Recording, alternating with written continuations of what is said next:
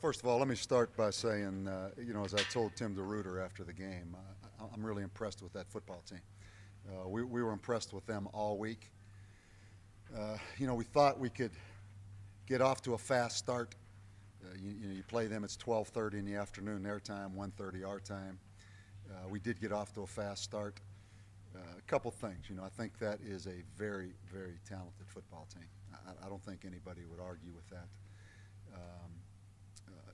We did get off to a fast start, had some adversity in the first half, but we created our own adversity to a degree. We faked the punt. We get the ball down there to about the 20-yard line. We end up missing a field goal. That could have been 3 more points. We come back. We have a play-action pass to Saquon Edwards down the field while BR's still in there. Could have been a 70-yard touchdown. It wasn't. It needs to be. We come back. Destry drops an interception. It was a short touchdown. Then we lose both quarterbacks, as you saw in the first half. I told our players, I'm not sure we really embraced the adversity at halftime to the degree we needed to embrace that adversity. You're coming out there in the second half. Let's face it, we know where we are. There's not a quarterback in this program that was recruited in the last 3 years. There's been 5 quarterbacks that have left. We have B.R. Holbrook, who's a fifth-year senior that I love him. I give him so much credit. Then there's no quarterback in 3 classes. And then you have a true freshman and a kid that walked in here this summer. So faced with that in the second half, I didn't think we had braced the kind of adversity that we knew was coming. They started to heat it up at the end of the first half. We really couldn't stop them in the second half. I think you saw the talent they had at wide receiver. They made some tremendous plays on us, but I'm proud of our team. I couldn't be more proud of this team. I thought our guys really played well at times in the first half. I thought our defense did some good things. That's a team that had 69 on Colorado. That's a team that had close to 700 yards on San Diego State and 54 points. They've lost to Boise on the road, Oregon on the road, and Tulsa, who has 1 loss on the road. Again, it's disappointing because we really did get off to a good start.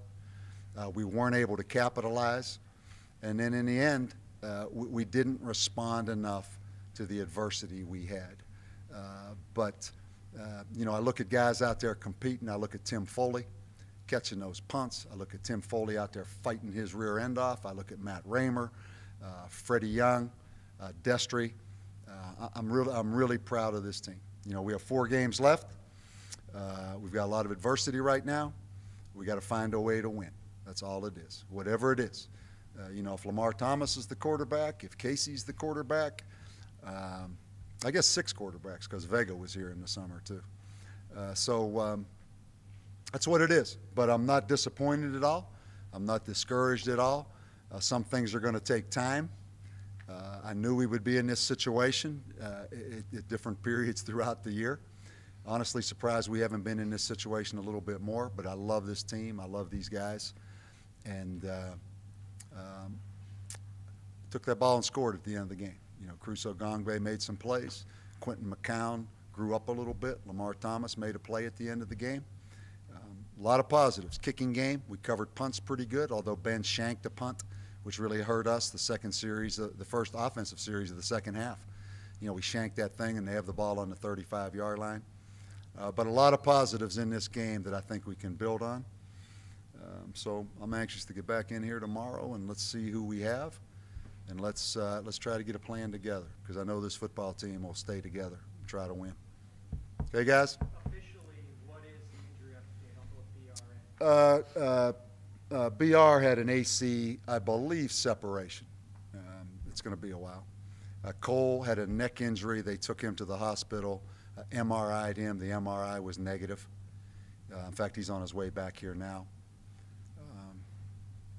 It's kind of your worst nightmare. You lose both those guys because, once the option phase of it was really gone, they're pretty stout up in there. They're not like some of the teams we've played that you can rely on running dives up in there.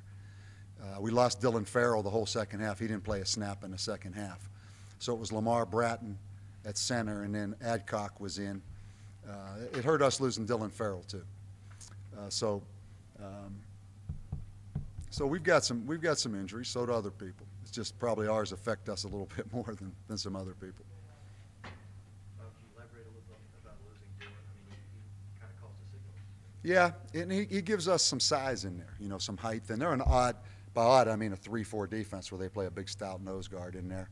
But you know what, Lamar Bratton, he's fine. He came in there and played, and Garrett Adcox played, and Calvin McDowney. Really, we're quite fortunate that that's the first offensive lineman that's really missed, except for Corey and having the ankle. So I don't think that was the difference in the game, obviously. I mean, we were going to have a hard time running it up in there on them. You saw we did have some options early in the game where it's, we had some things coming out of there with the quarterback. Then with BR, we tried to continue that a little bit, although not as good. Then you lose BR, and we don't have enough option package with Lamar in the game. We just don't have enough. So I think this week, that's going to be a big area of conversation for us is where do we go? Because Quentin McCown, I appreciate him. He's not quite ready for this, although that was good work for him just to play. Coach, what happened to your wrist? I hurt my wrist a while back, and they just decided that I needed to get the surgery done. So I had it yesterday, and I actually put some pins in there, and it was dislocated, and I tore 2 ligaments. And it was better to get it done now because I've already waited a long time, and if I'd have waited till the end of the season.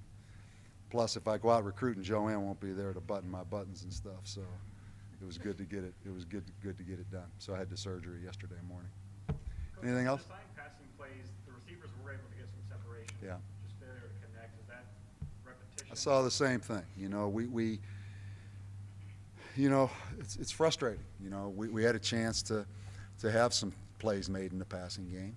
Again, we're a work in progress. If BR's not in there, and BR missed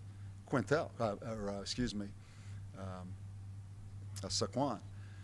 We've missed some plays in the passing game, and that's one thing that other team doesn't miss. They go up there in a big 6'5" receiver, and they're throwing it. They had a 90-yard touchdown pass where it was 2 guys going up for the ball, and they come out of there, and it's a 90-yard touchdown pass. So, it's a work in progress for us. It's a work in progress, and we just got to keep plugging away. Anything else for Coach? Not being able to keep them off the field in the second half. Yeah, Pretty much. you saw it. That's and I tell you what, anybody that plays them, like I said, it was 35-0 against Colorado in the first quarter, Fresno. They played Rocky 2 weeks ago, and it was 54 points and 600 yards. They are talented. That quarterback, it was a chess game. You saw early in the game, we had him confused a little bit. Then they got settled in, and they made some good adjustments. They're a talented, but the point is, we all see it. If our offense against a team like that can't control the ball, make first downs, then we're going to struggle. We're going to struggle on defense. And, all of a sudden when there was no option game to go to, and when you're just kind of running Kasey up in there and there's not a lot of option, they sat on us pretty good. But that's a good team. That's a good team. They deserve all the credit. They came back. They were on the road. They came roaring back, and they beat us.